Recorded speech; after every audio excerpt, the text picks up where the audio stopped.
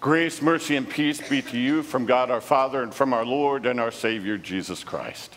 As always, it's a joy to be able to bring the good news of Jesus to you. The text that we're going to consider this morning comes to us from Ephesians chapter 5. We've bounced around a little bit. We were doing Ephesians, and then we looked at the gospel.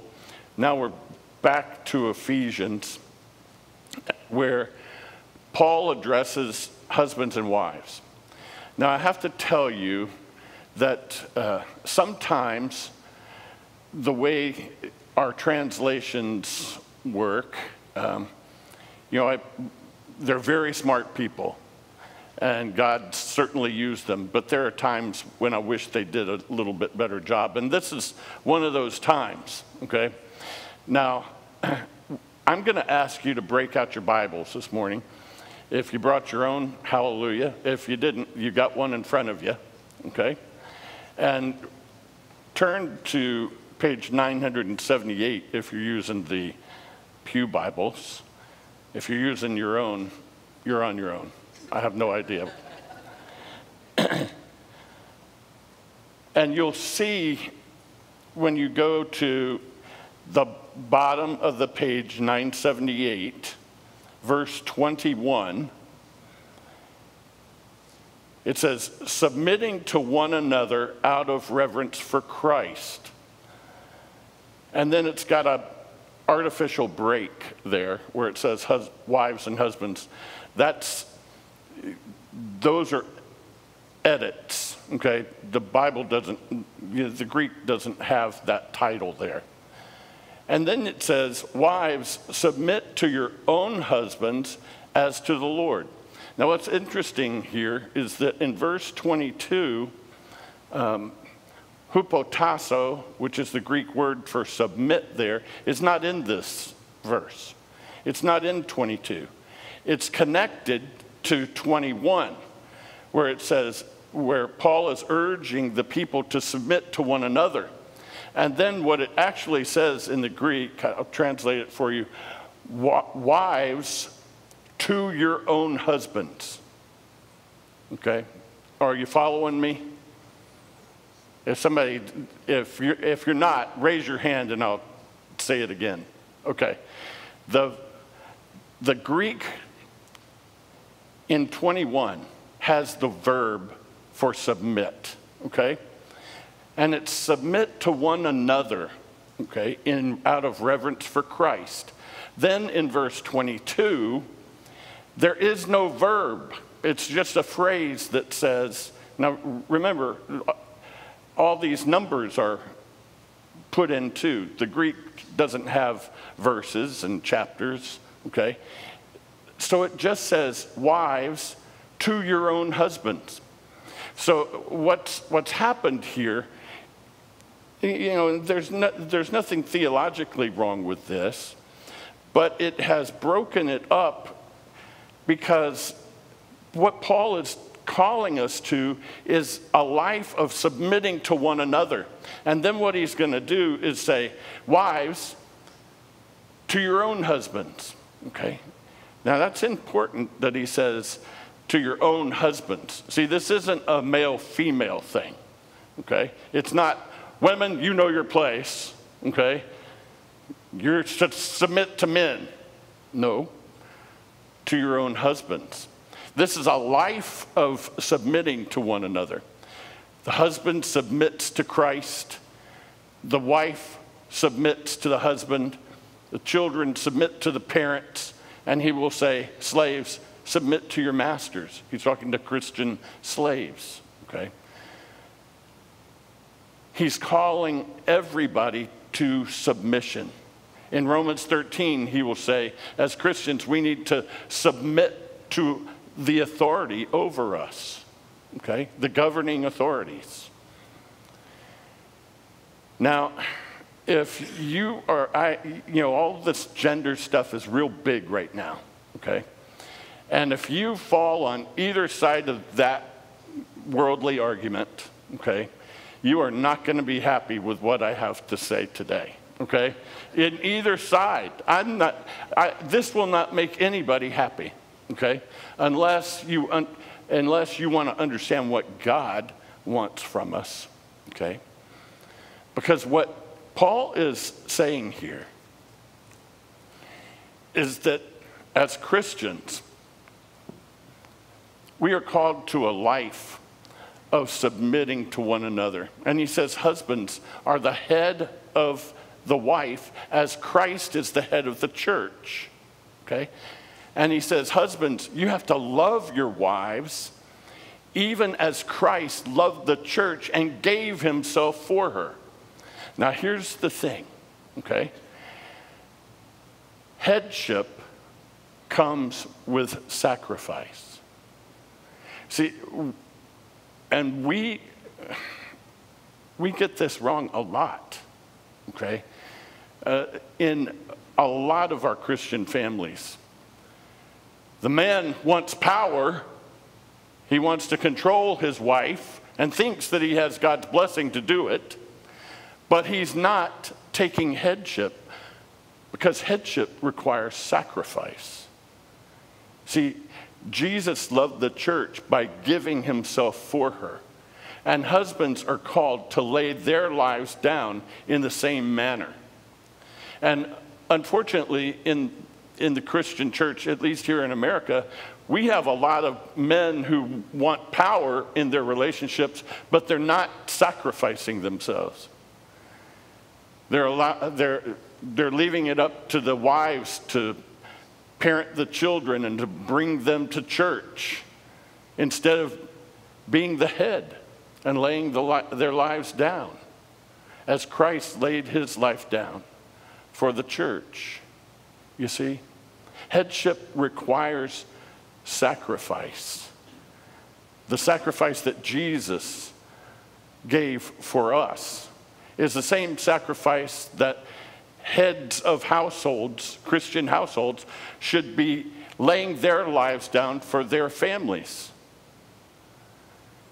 Now, most of you know I was raised Roman Catholic, and in those days when I would think on, what's going on here in this passage, immediately the Pope would come to my mind. That's power. Right? Pope's got power. But in those days, also, Mother Teresa was still alive. She doesn't have any power, okay? I could blow her over, okay? But boy, did she have authority, right? When she spoke, people listened. Why? Why? Because of her sacrifice. See, and that's where authority comes to play. My mother, by the time I was 11, I could have beat her up. I would never try, okay? Why? Because her life was a life of sacrifice for her children. And my father, he sacrificed himself for the family. He brought us to church. He taught us the things of God. He laid his life down. He worked to make sure that we were all provided for. Their lives were lives of sacrifice, and he loved my mother. And she respected him because they were in line. He submitted to the Lord, and she submitted herself to him. Now, I'm not going to recommend this movie to anybody. It's R-rated, and it's R-rated for a reason. But it's a Steven Seagal movie. He's one of those martial artists, okay? And it's a movie called Under Siege. And it's about this mutiny on a ship. And there's this woman who's, the female lead. She's brought onto the ship as a dancer for a birthday party that they were supposed to have for the captain of this ship. But the men have been captured, and Steven Seagal was put into the refrigerator. He gets out, okay? He meets up with this girl, And she's like, oh, we're going to die. You know, he was apparently a cook. Didn't know that he was also an ex-Navy SEAL and could beat anybody up. And so she's like, we're going to die. I mean, the only person I have to protect me is a cook. Well, the minute that they run into the bad guy, she realizes he's no ordinary cook, okay? And so they rescue many of the crew members, and so Steven Seagal's character says to the woman, now you stay with these guys, okay? And I've got some work to do.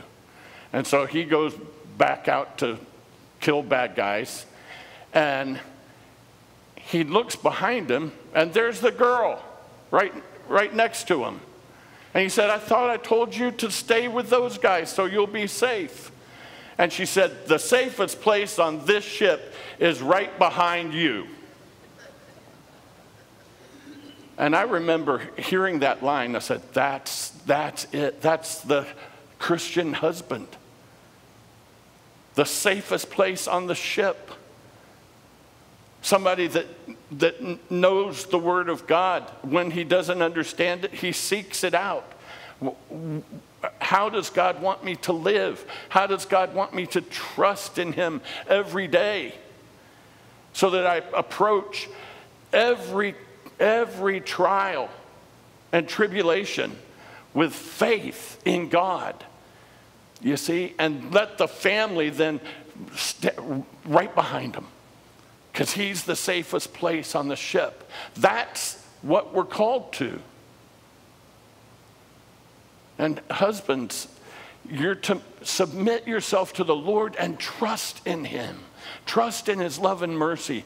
And so when you live your life and you meet trials and tribulations, you don't freak out.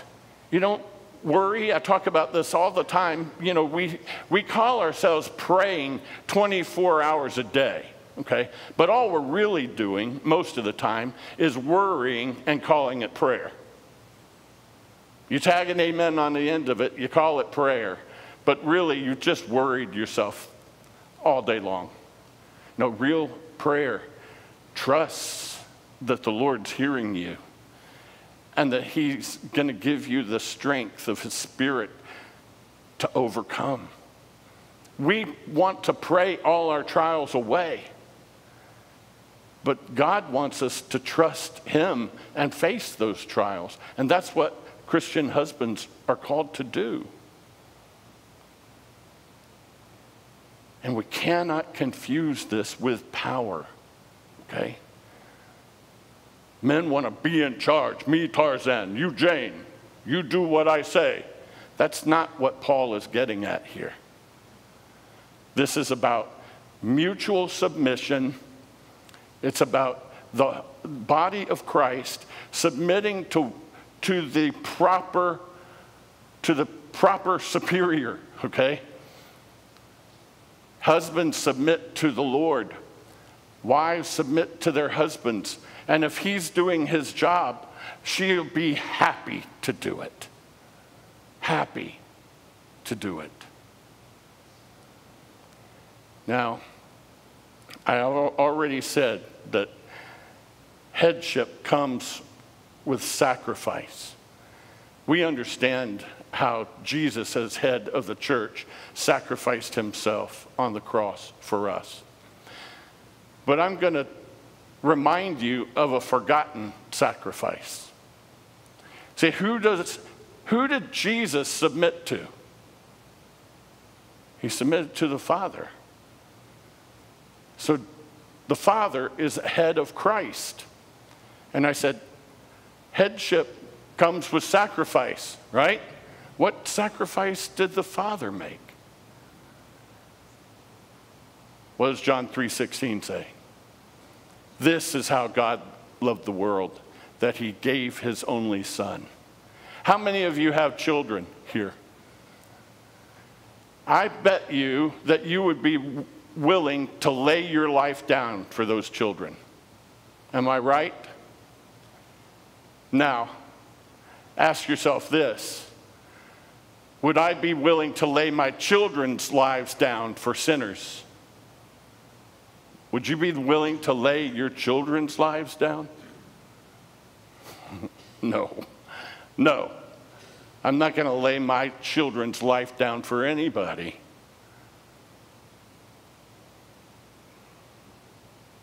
That's exactly what the Father did.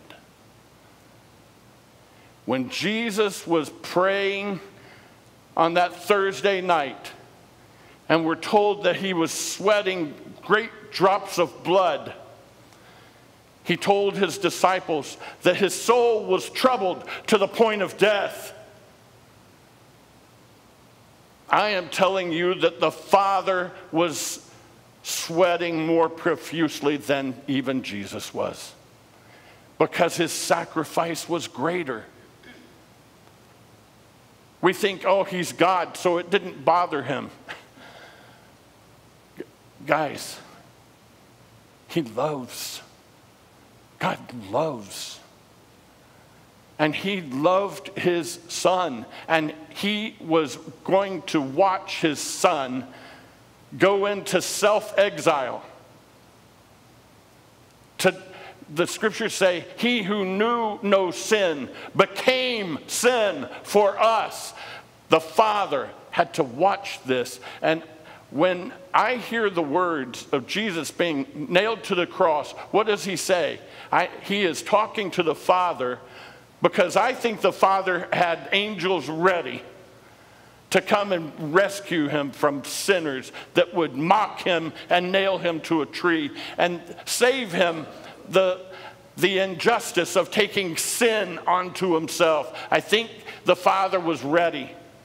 And Jesus said what?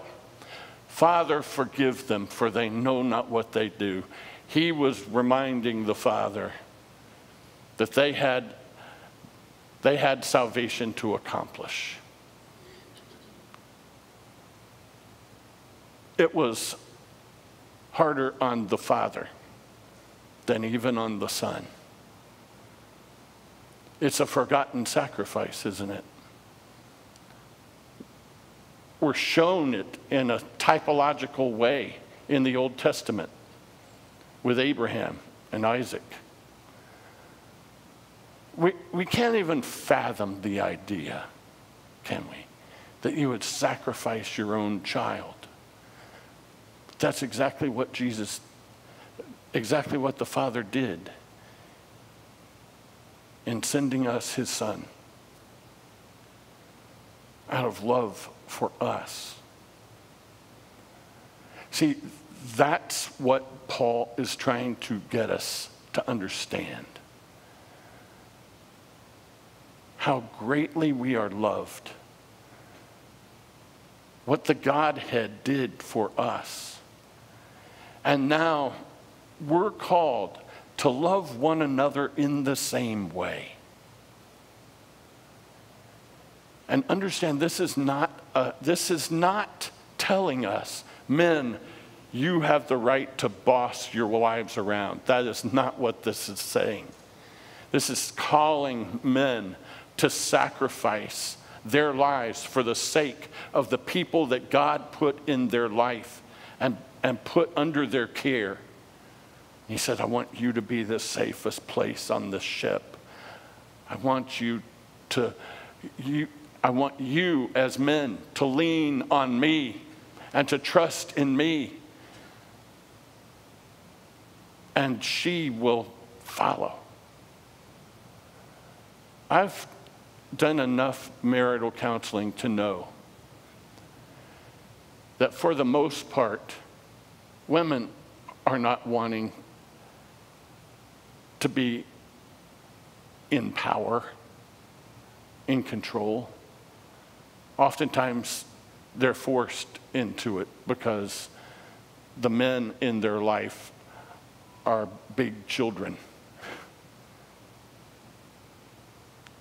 They would love to lean on their husbands.